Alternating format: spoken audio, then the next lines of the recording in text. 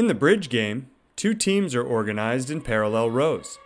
The students pass the ball in succession from the first to the last in the row and then backwards from the last to the first.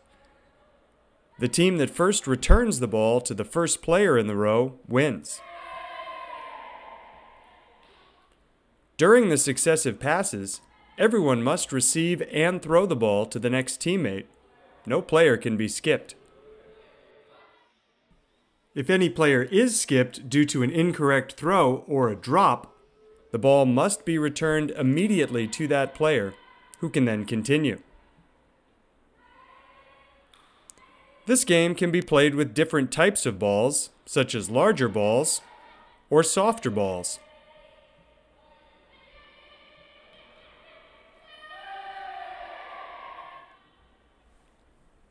To make the game more dynamic, variations can be introduced in which the players move at a certain moment. As in this example, where once the ball is returned to the first in the row, the players all move down one place, and the last one runs to fill the place vacated by the first in the row.